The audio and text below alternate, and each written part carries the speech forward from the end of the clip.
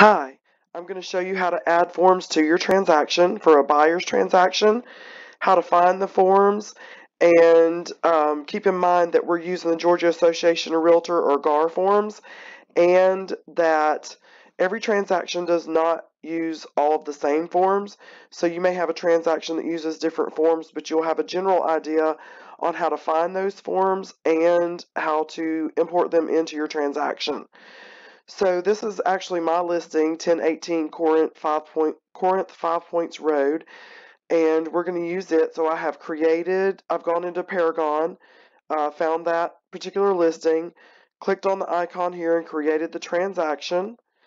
And I'm on the wizard now, so I'm going through and making sure that I have all of the information that I need, that I have added my offer date, and all of the contacts that need to be on the transactions and on all the forms, and so here I am on the Add Forms tab. Now you may have already created your transaction and you're going to add forms in a different way, but I'll show you that in just a minute. So we'll add some of them here.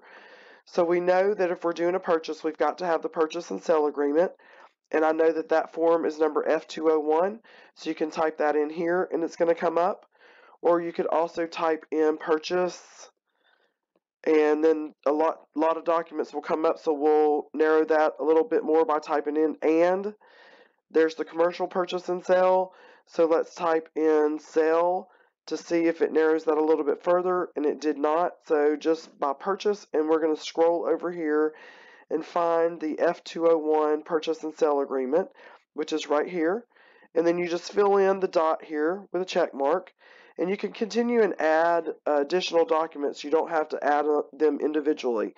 So we're also going to have a contingency for the loan. I'm sorry, not a contingency, an exhibit, a conventional exhibit. So you type in conventional or the document number if you know it, and click here.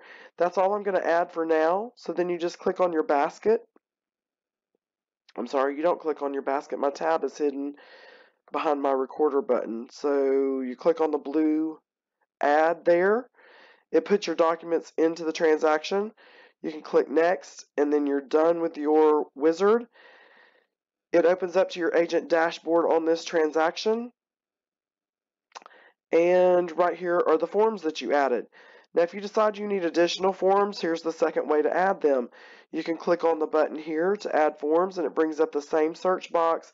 You find the documents that you need, you click the add button, and they'll show up here in this box as well. So that's the two ways that you can add forms to your transaction. This was a buyer's transaction. If you're doing a listing transaction, obviously you're going to add your listing agreement and any other listing documents like your seller's property disclosure or lead-based paint that you may need. I hope you enjoyed this video. Please like and subscribe to our channel. We appreciate you watching. This is Patty Loveless with the Compass and Key team.